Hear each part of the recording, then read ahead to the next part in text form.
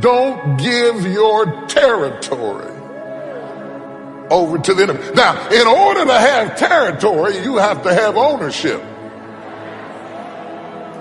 And the problem with you is that you might own territory that you don't even realize. That God has given you certain things up under your auspices and up under your authority that you've got to be prepared to fight for. Oh, y'all don't hear what I'm saying? And you're waiting, and you're waiting, and you're waiting, and you're waiting tired. Does anybody know what it's like to be tired? Trying to hold your head up, but you're tired. Trying to be tough, but you're tired. And one by one by one by one by one by one by one by one by one, they all went to sleep. Not just the foolish. I don't care how smart you are, you still get tired. I don't care how committed you are, you still get tired. I don't care how focused you are, you still get tired. Is there anybody here that can talk to me about tired? I don't mean the kind of tired you get at night. I mean the kind of tired where you wake up tired, go to work tired, eat your lunch tired, answer the phone tired, smiling tired, may I help you, grinning at people, praise the Lord, and tired, and nobody knows that you are tired. Some of you don't understand why you are so tired right now, but you don't realize you're just counting your workload from what is happening right now. But you have to remember that the oil started burning when you started hoping. It didn't just start when you started doing. It started when you started believing something is about to happen in my life. I'm going to get up. I'm going to go forward. I'm going to get out of there. And all of a sudden the oil is burning. You have to burn some oil to be able to wait. The Bible said, they that wait upon the Lord shall renew their strength. They shall mount upon wings like eagles. They shall run and not be weary. They shall walk and not faint. You have to be tough to wait. You have to be tough to work all day and go to school at night. You have to be tough to take 2 part-time jobs and put them together and try to make it do. Oh, y'all don't understand what I'm talking about. You have to be tough to start a service in a storefront with 2 members and the bills are higher than you got. You have to be tough. Is there anybody in here that's gone through a tough time in your life and you were waiting on a breakthrough to occur in your life? Yeah. Same place. They all were waiting. They all went to sleep. You couldn't tell who was wise and who was foolish until the cry was made. The thing you've been waiting on is coming. How you react to challenges tells whether you are wise or foolish.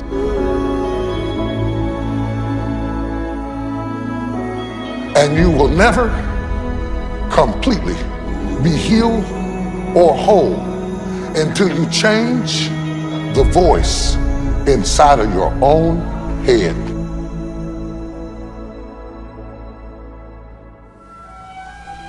Most people are governed by their habits, their fears, and the opinions of others. A lot of people never try anything differently because they have been convinced by people in their lives that they value that they can't do it. They're living within the context of the opinions that other people have of them, the low expectations.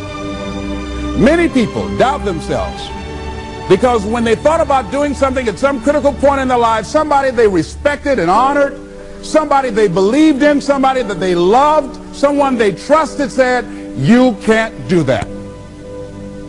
And they accepted that. As you look at your life,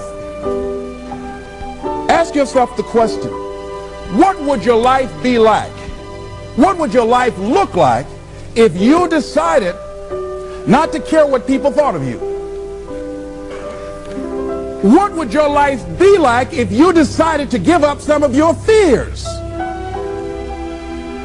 What would your life be like if you decided to become courageous? What would your life be like? If you decided to act on your dream, if you did what you felt in your heart. You know what courageous means? Tom Rusk and Randy Reed said. They said that courage comes from a French word which means of the heart. But how does it feel to you? He says it's courage, you know, it takes courage to live. Says most people go through life not allowing themselves to step out because they don't want to let go. They don't want to be blown around. They don't want to be moved. The courage to face life's whirling wind of contradictions. The courage to love yourself. The courage to love. For years, I was afraid to love. The courage to take a chance. The courage to be who you are. He says courage isn't for somebody else, for medals, applause, or moral debts. Courage is what at that moment feels most right for you. Not just situational ethics, but what feels right in your heart. The word of the heart. What feels right in your heart. One great philosopher says cowards die many times before their deaths. The valiant never taste of death but once. What does that mean? The valiant people aren't afraid? No, no, no. It means that they experience that fear and they move forward. They move forward anyhow. Many people are dead now. Many people are allowing their dreams to die. Many people are allowing the ideas to lie dormant and collect dust. Many people have all this talent and ability that they are allowing to be buried inside of them, that they will take with them to their graves because they didn't have the courage to be who they are. And I say, as you begin to look toward the future and manifesting your greatness, it's going to take everything in you, that your life deserves the concentrated effort to begin to look at how is it that I can express more of me. How is it that I can bring my ideas out here now? How is it? And start living with a sense of urgency, because you're here today, you're gone today. Life is unpredictable. It's uncertain. There are no guarantees. No guarantees out here at all. So holding back, what are you waiting on? Ask yourself, what's the benefit of your waiting? What's the benefit of your not living your dream? What's the benefit of not listening to yourself? Oh, please. Listen to yourself. You know the feelings. If you start listening to the feelings in your heart, and I'm doing it now more every day, I find that my feelings, I can trust them. And I say to you that as you look toward the future, you look at life on a daily basis, if there's something that you have been given, if you've heard something within yourself that you know that what you're doing now doesn't fit for you, it doesn't work for you, it's not giving you what you want, and there's something else that you want to do, don't allow that inner doubt in you to talk you out of it, to build a case on why you can't have it, to tell you why you're not good enough. You ignore that inner voice and all of the external voices. Don't judge the possibilities for what you can do based upon the circumstances, because the circumstances won't determine who you are. Don't determine what you're able to do based upon your resources. Don't determine what's possible for you based upon where your life is right now. Where your life is right now is not you. That's just what it is right now.